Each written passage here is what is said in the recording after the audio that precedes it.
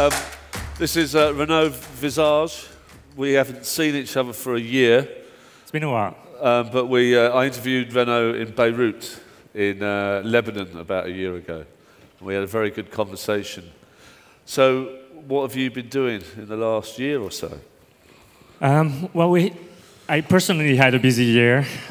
Eventbrite acquired two companies last year in the music independent scene. So we acquired TicketScript in Holland and Ticketfly in the US. So we've been very busy onboarding all these new employees into the company and reshuffling a bit how we function to be able to absorb them. And then personally, I was also working with a fund, Index Ventures, as a venture partner, trying my hand at investing and learning a lot about the investment space. So that was an interesting year, for sure. Yes, absolutely. Does everyone know who Eventbrite is, if you put your hand up? So it's kind of 50-50, so maybe you should tell us a bit about the company, sure. How long you've been going, blah, blah. So today we're the largest event ticketing company in the world based on the number of events we host. We have last year we had 3 million events on the platform. So we make it easy for anyone to create events and sell tickets. Events like this one, over the years, we started in 2006 in San Francisco. Really targeted the US market for a long time, and in 2011 we started our international expansion. Today we sell tickets in 180 countries, I think, around the world. We have offices in 12 countries. We grew through organic growth, of course, focusing early on the very long tail, so those very small events, informal gatherings. And over the years, we've gone into more mainstream music festivals, large concerts, music venues, sporting events, all kinds of much larger more enterprise events, if you might say. Last year, we crossed the big threshold. We reached 10 billion in ticket sales. 10 billion? Cumulative, so over the entire lifetime of the company. For us, it was impressive to see the number. We didn't realize that we had crossed that until we put all the numbers together. And we're about 700 people now distributed across 12 countries. And how do you what's the business model? How do you make money out of those 10 billion tickets? So free events are still 100% free. You can use it for any kind of free events. And then we take a commission on ticket sales. So if you, as an organizer, sell tickets, we take a low commission on the ticket sales directly. Okay, so it's not just music and the long tail. Just to go back to the long tail of music, you're concentrating on independent music and that type of thing. Was that because you couldn't compete with the big boys? Was that a strategy? It's not that we can compete, and we do compete on certain markets, like music festivals. Our competitors are very active. They have the market. We have a part of the market now that we've gained over the years. We just felt that the independent music scene and music venues in North America, for example, was a market that was very interesting for us and where the big boys were not as interested. So with the Ticketfly acquisition, for example, we have more than 2,000 venues across the US and Canada. And it's access to a talent pool of musicians, incredible. The wide variety of performances that happen at these venues really enrich the platform and is really aligned with our goal of being the widest, most available range of events and things to do in general across the entire world. So it would be like non-stadiums? We do some stadiums, so we have reserved seating offerings as well. We just don't do the big acts, like the U2s of the world yet. At some point, maybe in the future, but we decided to focus on what's a bit less competitive, but very much more recurring also. Like music venues, they have acts every night almost, and it's a great business, I think, for us to conquer. So you've been in business 12 years. Why did you start in the US? We started at the beginning of 2006. So it's yeah, but why did you start in North America? I mean, startups, Silicon Valley, my co-founders were there, and we thought First of all, we started there because we had friends in the event space, in the tech event space. So the tech crunch at the time, I think, was starting to be popular, and they started having events. They started having Disrupt. We did the ticketing platform for that, and then expanded into other tech spaces in the US first, then a bit more globally.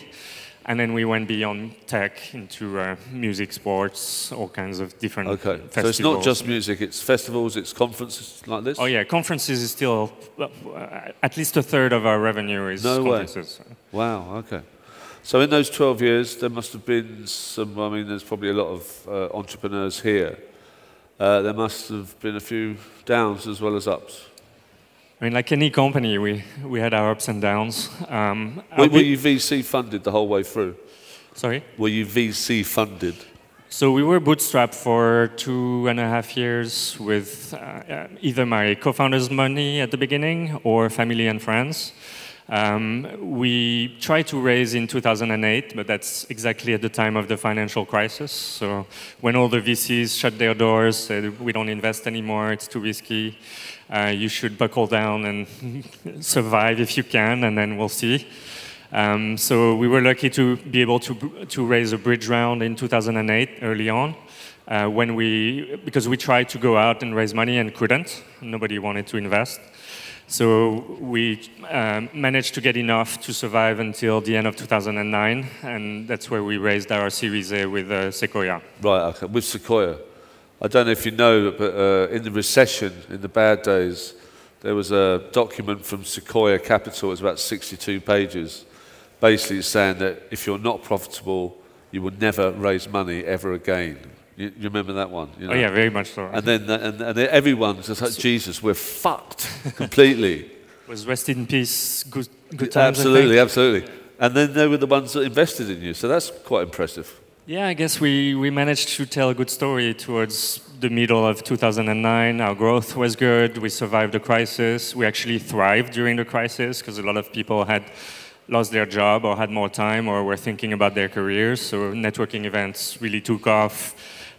We managed to grow, I think, more than 100% year over year, 2008, 2009. Wow, okay. So we had really good numbers entering into our fundraising period at the end of 2009. How close do you think you were to closing the doors?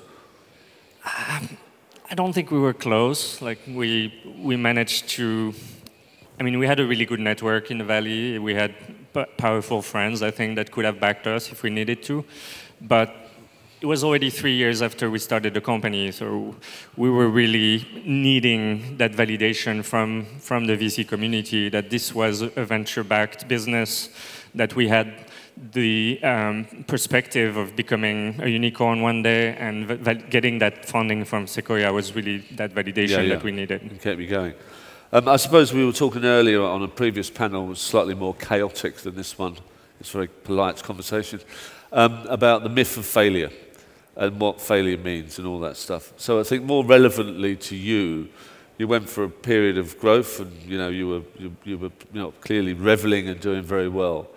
But in that period of relative failure or relative non-success, what were the lessons that you learned over that time? Was it patience? Was it the fact that you had people you could trust? The people came in for you? What was it? I think the main lesson was to really focus on the fundamentals of the business. So we were always very frugal. We always tried to find ways to cut costs if possible. Paying close attention to the bottom line over the years. We've hired a lot in different periods when we had a lot of capital, but always thinking that we needed to be a profitable business at some point soon, or being close to that and have the levers that we needed to become profitable if another 2008 happened. So it teaches you how to manage your company, I think, and that's the most important lesson is that most startups fail because they run out of cash at some point. They can have bad ideas, but the main reason if they have good ideas that they fail is because they don't manage it properly. And there's countless examples of companies that have overextended at some point in time. So be very conscious of where you're spending your money, and don't wait until it's too late to raise your next round. Like, you should be raising when you don't need the money also. And that's something we did very well in subsequent years. At that time, were there vultures circling around you, knowing that you were in trouble? Someone was trying to acquire you cheaply? Yeah, I think we had a few offers that were very low at the time, and some of our competitors actually sold for very low amounts during that period. At the same time? Yeah. So you stayed strong? I mean, we were not interested in an easy exit for low multiples. That wasn't why we were in business. We wanted to build a big, sustainable company that would really change the game in the ticketing industry, and that the outcome would not have been the one we wanted to have. So you've bought Ticketfly and TicketScript this year. Had you made any acquisitions after the capital from Sequoia? Had you made acquisitions? Yeah, we've made smaller acquisitions in the past. So we acquired a ticketing company in South America. There were about 10 people when we acquired them. We've grown the team a lot. It's one of our main engineering centers now. Okay. We have about 50 engineers in Mendoza in Argentina. We've acquired technology companies. So we acquired a RFID-based technology company in Canada to build our entry management system. We did talent acquisitions as well, Lanyard in the UK, for example. Absolutely. The founders of Django joined the team. They're still on the team. But TicketScript and Ticketfly were really a step up in terms of size. So these literally are two big deals for you? Yeah. Okay. One is North America, which I think is Ticketfly. Tell us about the companies. So Ticketfly had been in business for quite a while. They got acquired by Pandora a few years ago, and Pandora sold it to us last year. It's very bright founders and who had success selling their business to Ticketmaster in the past. Right. We had been competing for the same type of deals for quite a while, and we thought that it would make sense to combine our efforts instead of fighting each other. Similar with TicketScript, we were making headways in Europe, but we thought we could really accelerate. Dutch? Yeah, they're Dutch-based, but they have clients in Holland, of course, Germany, Belgium, Spain.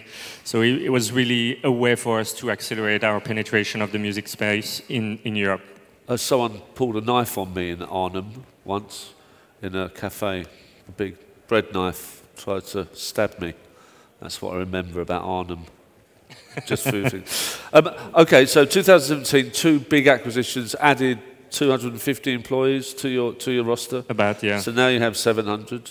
Now you have some time to integrate them into the company, and you need to, expand. So what will you be doing in 2018? So I think a lot of the success of acquisitions depends on your plan when you go into the acquisition mode. And we had a lot of discussions with both companies before we acquired them to have a clear plan and to have their backing of the founders. So the founders of both companies are still with us. They're actively managing the business in Europe and the music business in North America. We made the decision at the time to integrate their software into the Eventbrite platform. So this is something we started. It's a big effort. We have to migrate all their customers to the Eventbrite platform. So 2018 is going to be a big part of it was going to be about that, integration, making sure the teams work well together, making sure we tell a compelling story to the music independent scene, that we are the main actor in that space. And then continue our international expansion. We have a few offices in Europe, several offices in Latin America. We want to really nail these markets before we start expanding elsewhere in Asia or Africa. Do you plan to make any more acquisitions? Sorry? Maybe, yes. I think acquisitions are very powerful as long as you make sure that the founders are aligned with your vision, that you've done the due diligence work to make sure that it is the case.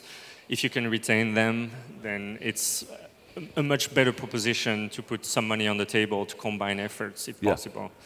So that's why we've acquired these particular companies. We had been in touch with them for quite a few years before we made the acquisition, and that's really important for us. So for you personally, 12 years, it's a long time. You still love the shit? Yeah, I think buying a ticket is still not as easy as it should. Reselling it is definitely not as easy as it should. There's new technologies that we're thinking about, like blockchain, that could have transformational impact, I think, on the business. Secondary ticketing, for example, is being regulated by many different countries. It's going to be a much tougher act to resell your ticket. So what else can we do in the next 10 years to continue disrupting the business? So you'll be here for another 10 years, right? Oh, for sure. I mean, it's always been our intention to be a long-standing company. Long-tail company for long-term business. If we can, yes. Yeah, so okay. that's the goal. Just a question to the audience. How many of you find it a really happy experience buying a ticket? And how many find it a fucking awful experience buying a ticket? Okay, so this is what you've got to deal with. So we still have some work to do, apparently. So to the audience, how are you going to help them have a better experience? So send me your feedback, by the way, if you have any. Yeah, but I mean, I think Ticketmaster is the work of the devil. Right? So one way we've started doing that, making it easier and more seamless, is by doing our distributed commerce partnerships. What does that mean in English?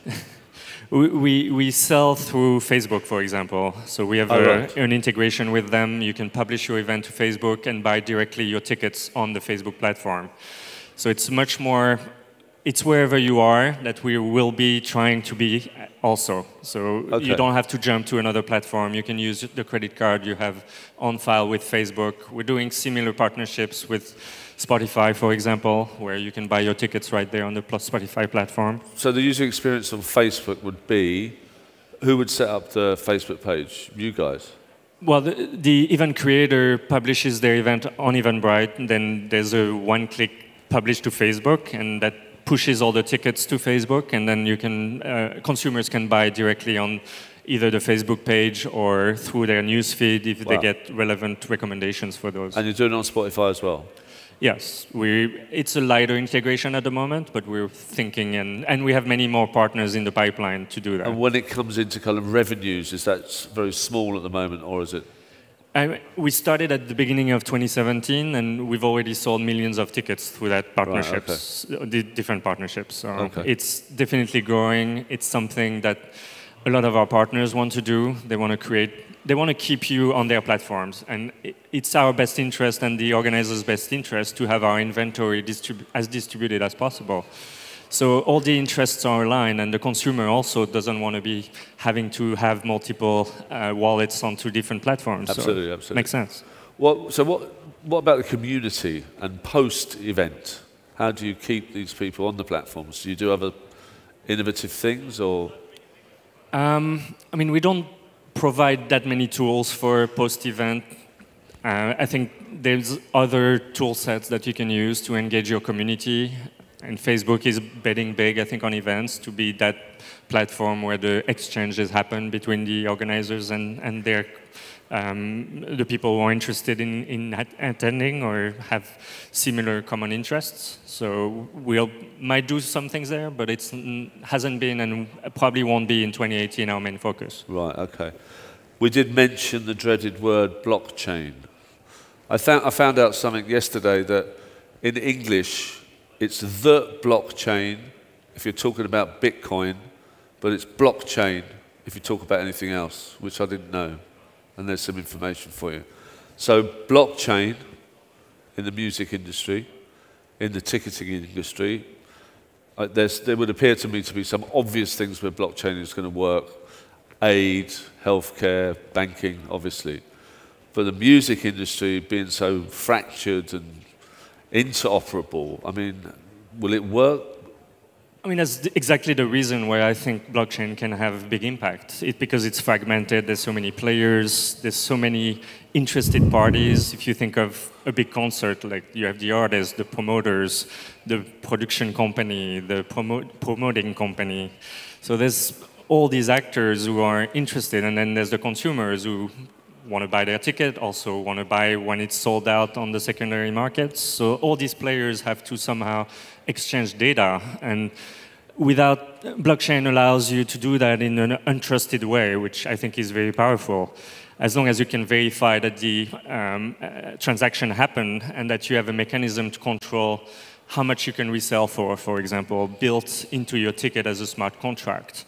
That could be very powerful for the event creators to gain all the revenue they can along the whole chain of the life cycle of the ticket.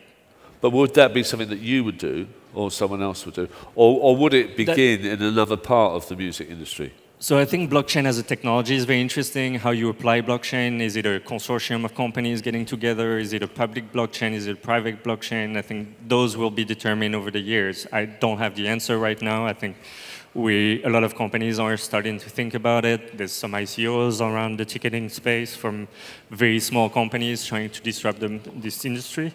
I think we're very well positioned because we have a wide breadth of inventory available. We also want to be part in the secondary space at some point, probably. So it makes sense to at least experiment with the technology and see if we can build a better experience. Yeah, okay. Because in the end, if it's just technology, it's not important. No, absolutely. But if you build a better, more satisfying experience for all of you guys, I think we'll have succeeded in integrating that into our I'd be interested in the ICOs that have gone to ICO in the ticketing business. What type of things are they? A lot of technology provider, so they try to have a token that will regulate the interactions of the players who participate in the network.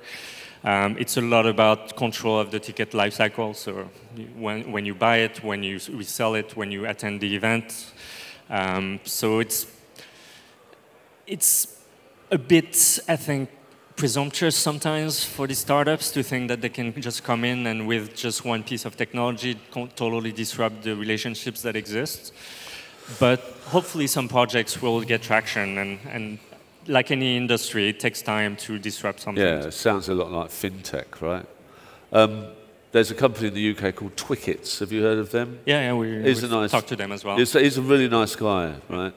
And Twickets is a forum for fans where if you can't go to the concert, you put your ticket on Twickets and then you just pay the same price, you know what I mean? And I used it once and it was a really good experience. Yeah, I think fair reselling has been quite popular with new startups. So which I think is right, yeah? You know. I think it depends on whoever puts up the event. If they don't really care about having a fair value for their ticket prices, then... Yeah, but going to a concert or going to a gig, it's not a commodity, it's an experience, right? You know what I mean? For sure, yeah. And then there's a story that I hear every year about Glastonbury Festival in my country.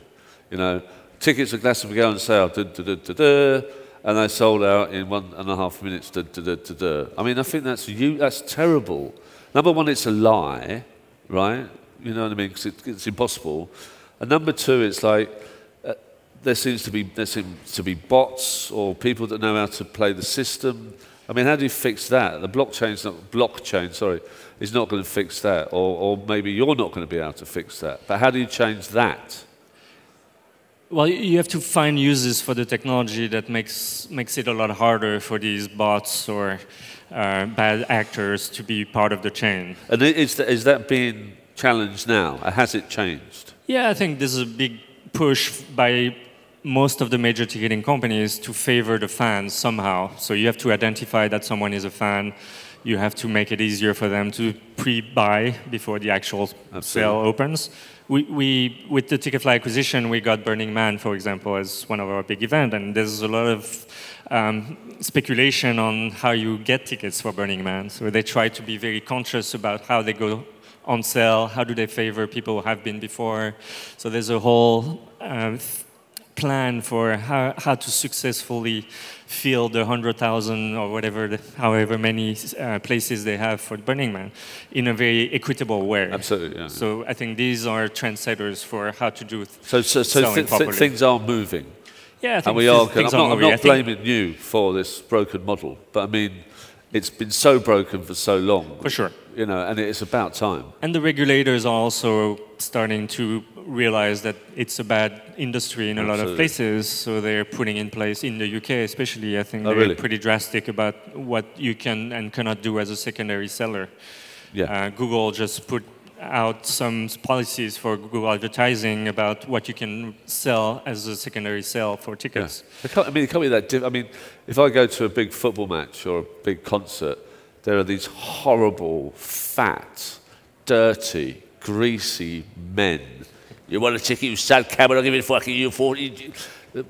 Why is this not regulated? Why does this still go on? It is regulated, but no one does anything about it. You still have the paper, so the paper has value. It's like selling bills outside. Yes, it's going to incentivize people to do that, as long as you don't prevent them from doing the physical act of exchanging something for money. But can't it just be like my boarding pass for a flight? Exactly. I think mobile tickets is the solution, for sure. That seems obvious, but there you go. Harder to put in place. People are very attached to their physical tickets, for something. We found out. I remember I used to go to like football matches, and I used to get, you know, like European Cup final, so-and-so, like beautiful tickets. Now tickets, man, no one gives a shit about tickets. Oh, they do. They're ugly. They do. We have to provide physical tickets to a lot of our clients. And they look good? Yeah. Oh, all right, well, send me a ticket. Yeah, send me a ticket. Yes. Yeah. Hey, listen, we're running out of time. We were going to ask some questions, but I couldn't work out the technology, so sorry about that. Great audience of entrepreneurs that are having trouble buying tickets, clearly would like to buy tickets. It seems that you're doing some stuff to sort it out. Thank you very much. Any words of wisdom for the people if they're trying to run a company and not buy tickets? Instead of buying tickets, that's the audience. But if they're entrepreneurs and you've got 12 years of experience, are there any final words of advice? I mean, it's a great journey. I've learned so much over the last 12 years. I think one thing I've learned is that every step of the way, you're going to have to reinvent yourself. As the company grows, as your role changes, as you bring talent on board. So think about what you want to become once the company is successful. And it doesn't mean that you have to be CEO forever, for example. A lot of founders are better suited for being chief product officer or CTOs or whatever.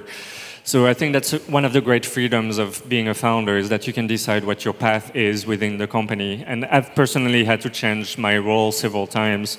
I've always tried to find the technology project that's most important for the company and focus on that, rather than focusing on controlling all the engineering team myself, for example. So find what you're passionate about. It's a great enabler. Like, you can really work on things that motivate you and get you out of bed every day. But it's a fascinating journey, and I encourage you, if you haven't started, to think about what companies you could be building. Awesome. Okay.